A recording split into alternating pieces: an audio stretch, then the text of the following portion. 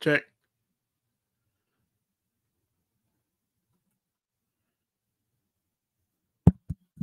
Check. Check. Can you hear me now? Even though my microphone was turned off. Even though my microphone was. All right, I think it's working now. My goodness, I have been talking. Man, I've been talking for almost 10 minutes, and it ain't even. Let me go back. It's all right. Let me go back.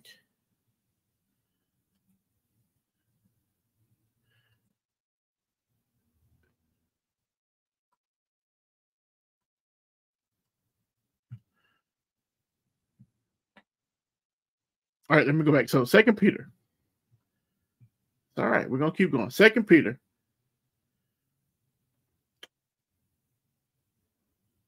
Let's see.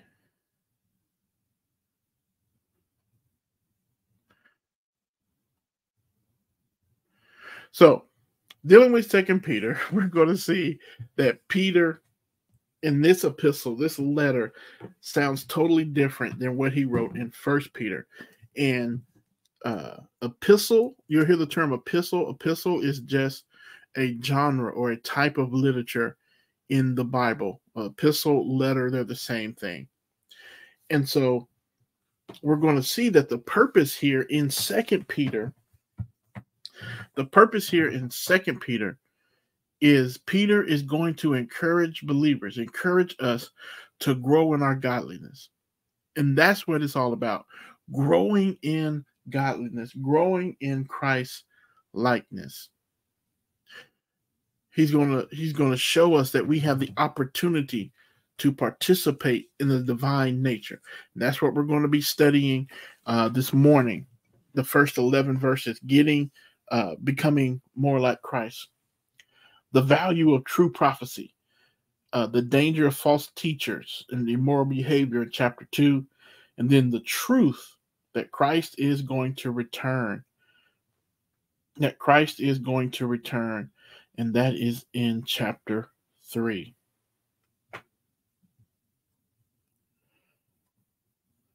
So we see the author is Peter, set in Rome, early to the mid 60s. The theological themes is scripture and prophecy, and how scripture was inspired, and how holy men wrote as they were carried along by the Holy Spirit.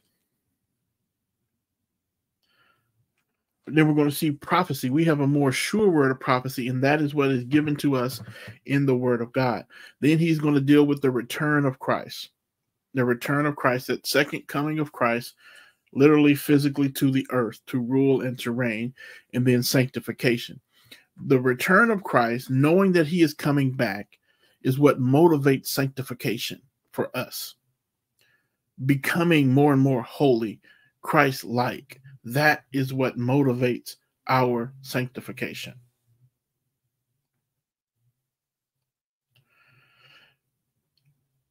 And so the big idea here in chapter 1 is that God has graciously allowed us to participate in his divine nature. And we're going to talk about that. That doesn't mean we become like God. That is not what that means.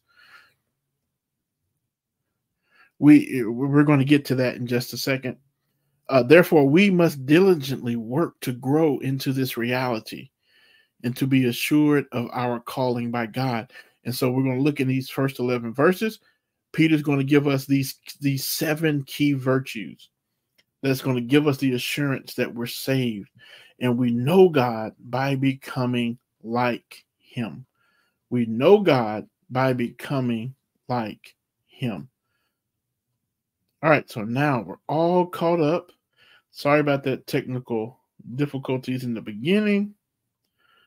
Now let's get into the word. Open your Bibles. I invite you to come to 2 Peter chapter 1. 2 Peter chapter 1. Now, right off the bat, I want us to notice, and this is This is a good skill in what we call observation. We notice in First Peter. So if we go to First Peter chapter 1, verse 1, in this salutation, this is what's called a salutation or an opening. He is just simply called Peter, an apostle of Jesus Christ. Notice that chapter 1 of First Peter, he's Peter, an apostle of Jesus Christ. Now, when we go to Second Peter, notice what's added. Simon Peter, a doulos, a slave, and an apostolos, a sent one, an envoy, one who is carrying a message of Jesus Christ. So notice he's adding Simon Peter. He adds Simon to it, and then he's going to add doulos as well. So that's a good thing to mark, to underline, to observe.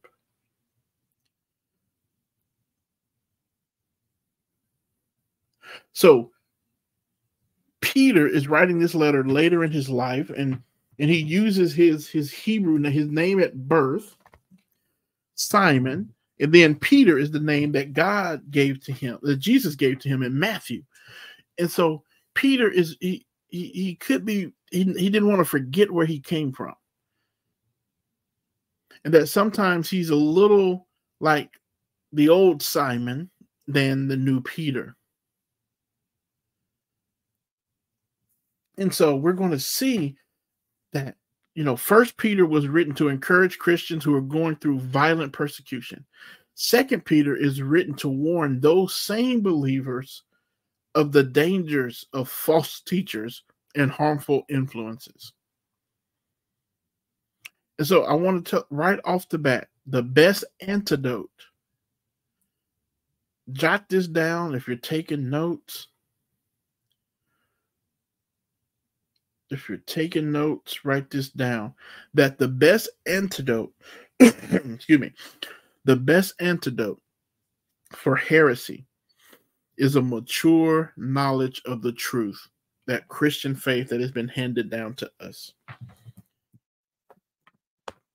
Don't forget that. Take note. We're going to see that the best antidote for heresy and combating false teachers is a mature knowledge of the truth. You have to go deeper than just knowing the 10 Commandments and Jesus loves me.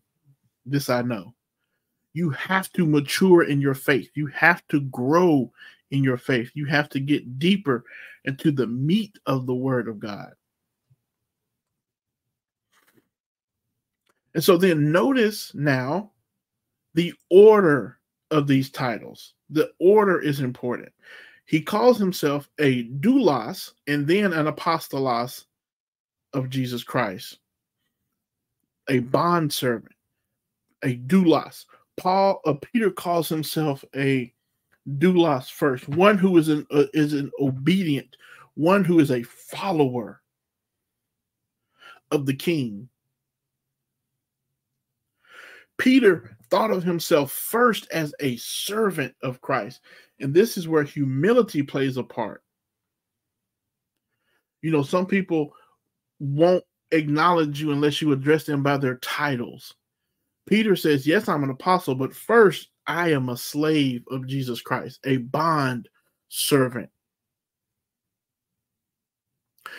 And it's interesting that Peter calls himself a servant, which contrast the false teachers in chapter 2 who want to greedily exploit people in their bold and arrogant insubordination.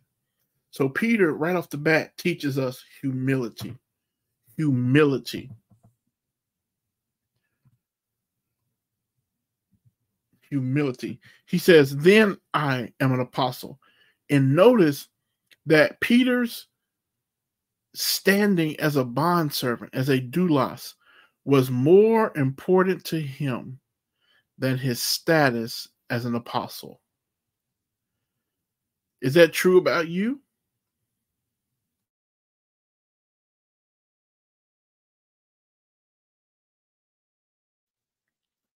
Is that true about us?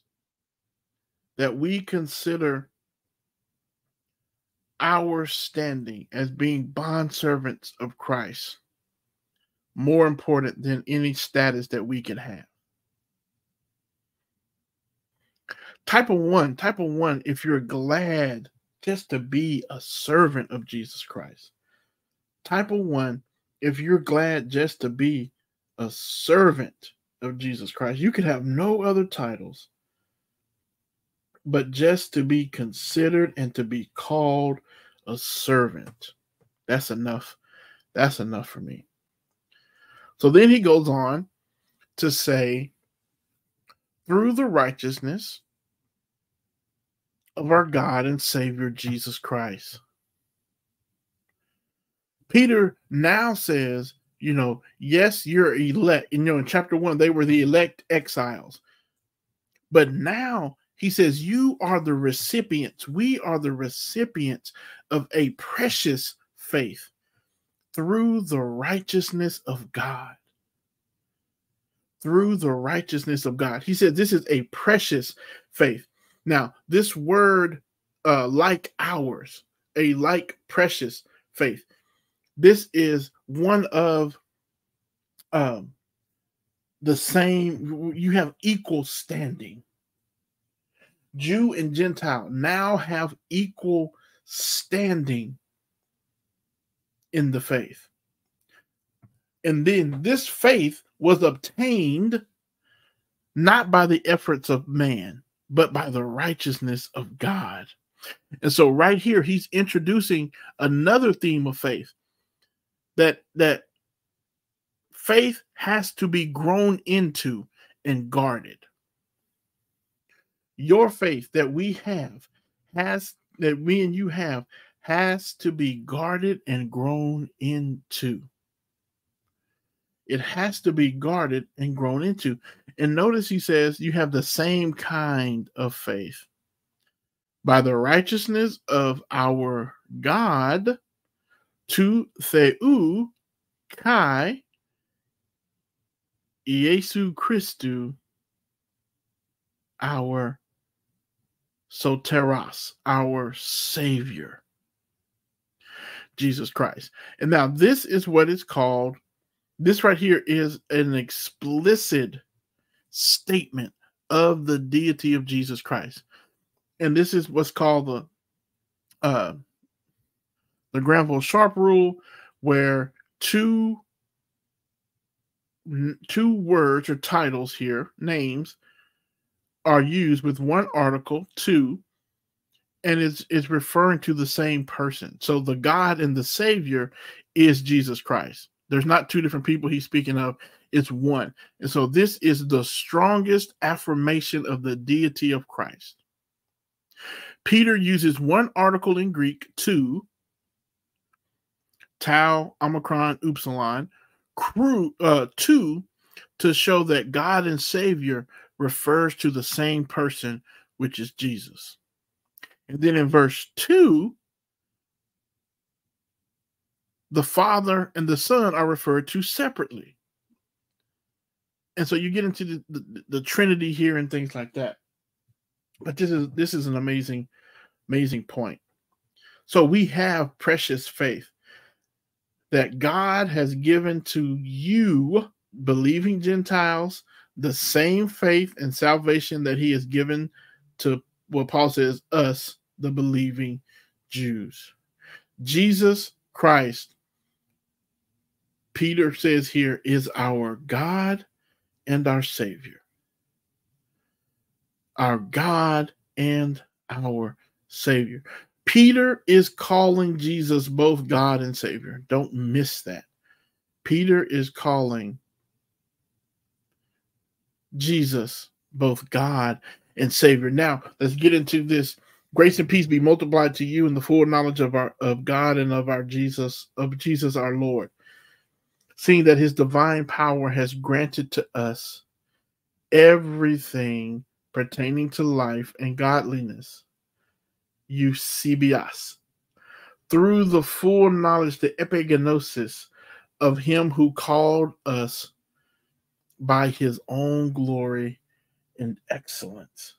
So Paul says the key to a godly life, Peter says the key to a godly life is the intimate relational knowledge, that epigenosis, that full knowledge.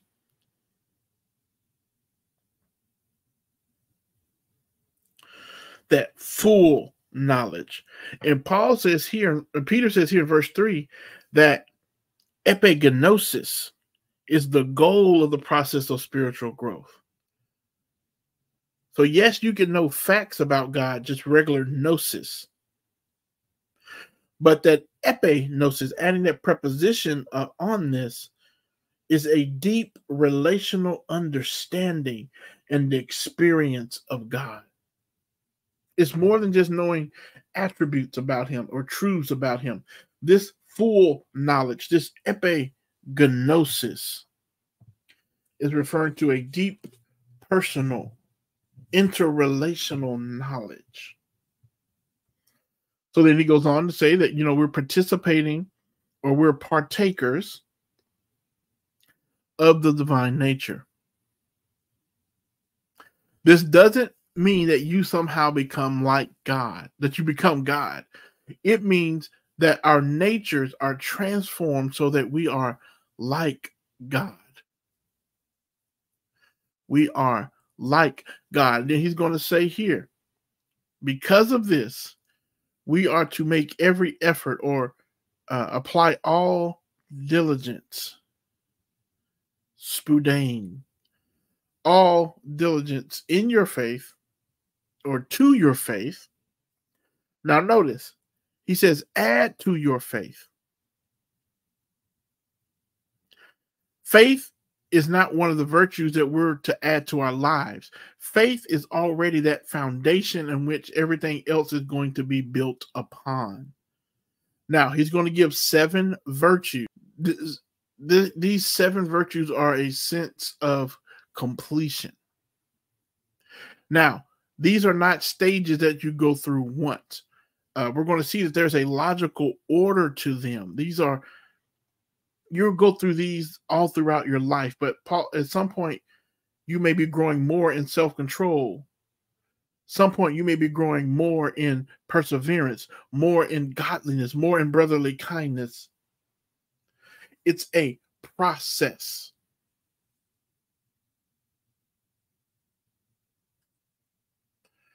It's a process. And so he goes on to say, add to these. Add to these. Give all diligence. So, here we go. What are we to add? Where are we to add? He says, in your faith, supply moral excellence. Moral excellence. Good. You're adding this goodness to your life. Arates. You're adding this excellence of character. So here at the beginning, right off the bat, your moral excellence, your godly character and knowledge and self-control. And so right off the bat, the emphasis on moral behavior. Because those who want to participate and be partakers of the nature of God must turn away from sinful choices. So add to your faith, arates, moral excellence. And then you add gnosis, knowledge. Now, this knowledge is gnosis. This is general knowledge. Is different than the one up in verse 2, where it's epignosis. Epignosis. Gnosis is an understanding of the truths of the faith. This is not the full relational knowledge in verses 2 and 3. So, to your faith. Faith is a grace and peace, brother. Good morning. Good morning. Good morning. Good morning. Had some technical difficulties at the beginning, but we're rolling now. We're rolling.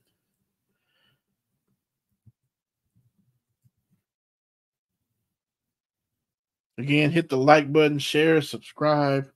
And if you want to drop $1 or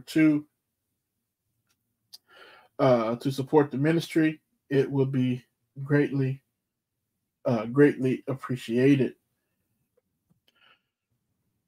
So we're adding to our faith. Faith is the foundation, and we're adding to the faith. Now, these are virtues that we're adding. These are not stages that you go through once and you're done. These are cycles, seasons. You're going through these. And at some different points in your life, you're going to be focusing on more or less on some of these than others. So we add to our faith arates. We add moral excellence, character. There's a goodness here, an excellence of character. Christians should be some of the most high character people there are. High character. Then you add knowledge, gnosis. You're understanding the truths of the faith. Then to your knowledge, you're adding hupomone. Hupomone. Mones is the nominative. Monet is the accusative. So you're adding to your knowledge hupomone, self-control, to remain under. Self-control is the discipline to be able to. So we're dealing with self-control right now. This virtue of self-control is the Greek hupomone.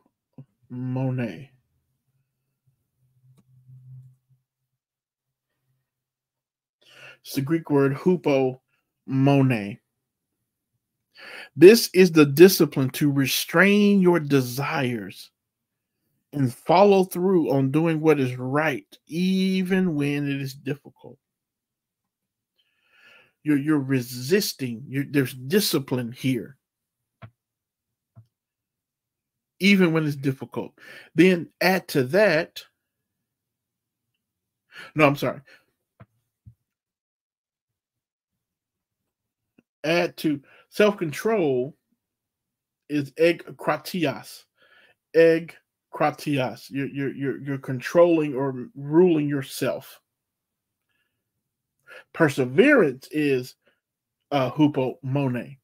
Perseverance is hupomone. And that's the ability to continue moving forward or standing your ground despite the suffering and the opposition.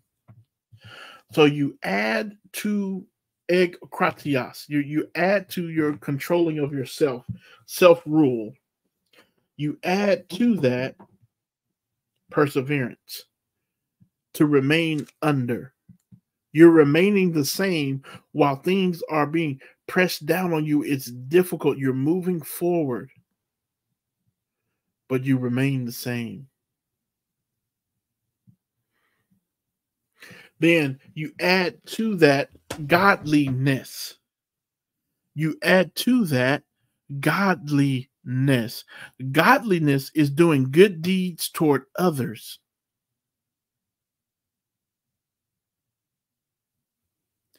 And acts of piety toward God. You're doing good things toward others and acts of piety toward God. Then you add to that Philadelphian. You add to that mutual affection, brotherly love, brotherly kindness.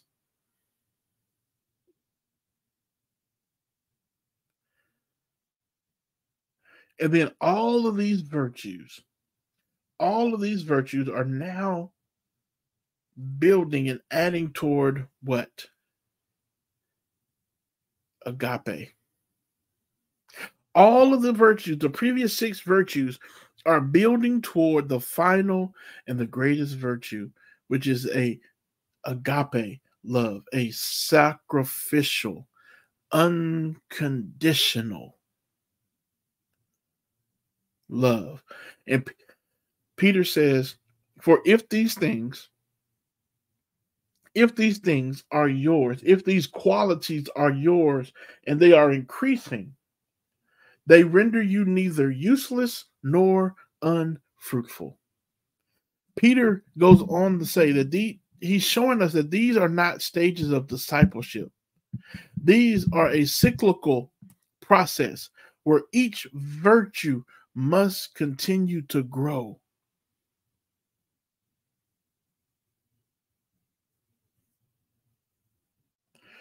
So if you feel comfortable, in the comments below or in the chat, type which one of these do you think God is trying to increase in your life in this season? Maybe it's 1, maybe it's 2, but which one can you say that you think God is working on you in this season in your life? Is it self-control? Is it godliness? Is it perseverance? Is it mutual affection? Is it goodness? Is it moral character? Which of these virtues do you feel that God is carrying you through right now?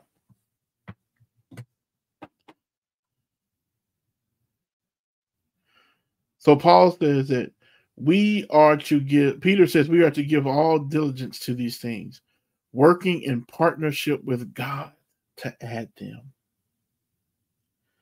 And we use these qualities to measure our Christian walk. So he says, if these things are yours and they are abounding, if they are increasing, there is evidence that you are not unfruitful in your knowledge of Jesus. You're not barren. The words barren and unfruitful characterize the lives of many Christians who lack these qualities because they lack in their knowledge of God. There is no relationship. There is no relational increasing to him.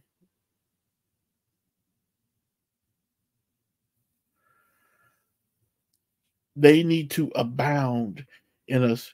And then Peter goes on to say, if we lack these things, we have eye trouble.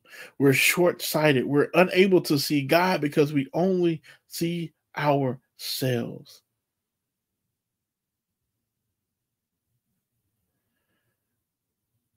This is powerful. And then he goes on to say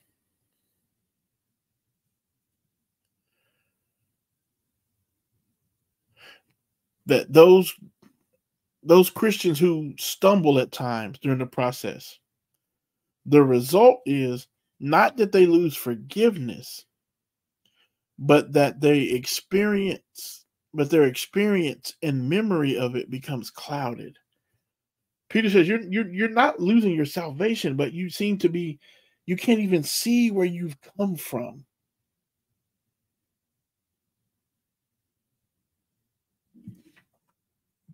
That's powerful. And then he goes on to say here in verse 10 and 11, and we're almost done, that you can make your calling and election sure. This shows us how we can be sure that God has called us and that we are the elect. And that's by doing those things spoken of in 2 Peter 1. And if we see these things in our lives, we're becoming more and more like Jesus Christ. That shows that according to Romans 8:29, we are being conformed to the image of his Son. And we're going to get that reward in heaven.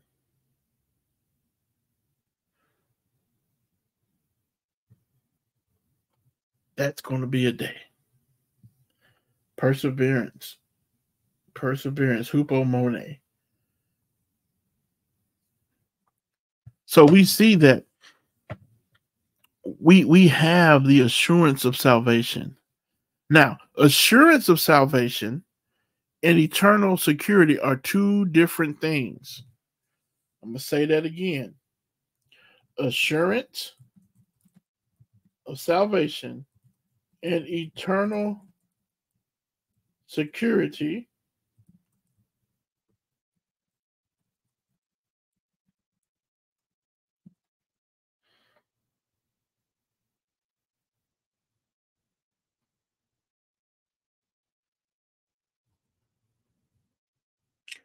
assurance of salvation and eternal security are two different things.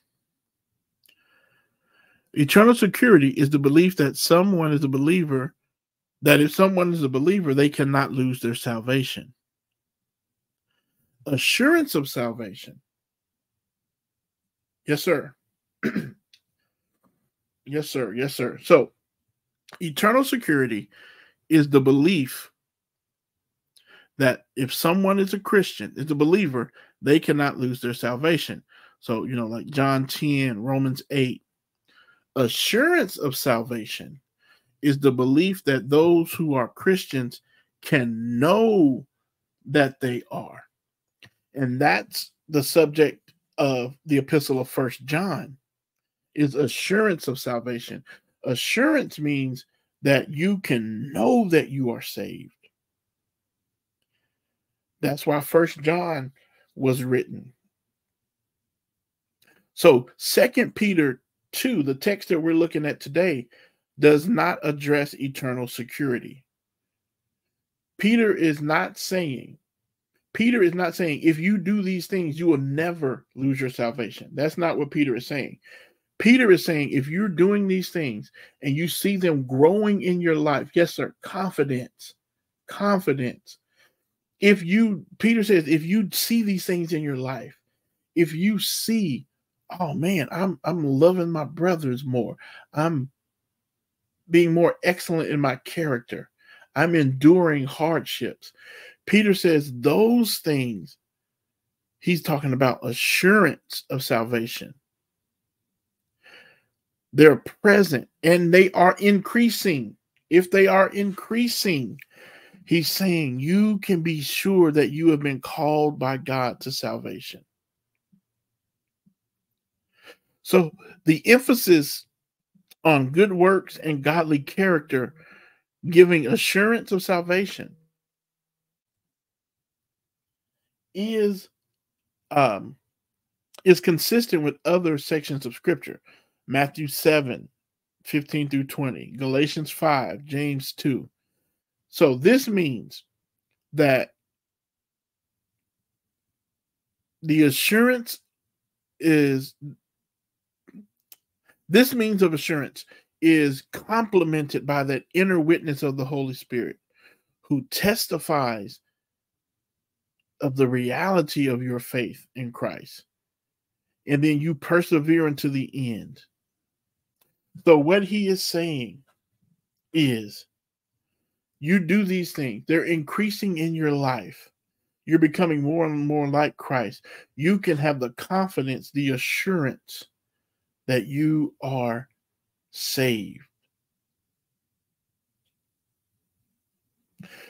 So we can grow spiritually here. We can grow spiritually. And the thing is, we don't have to rush.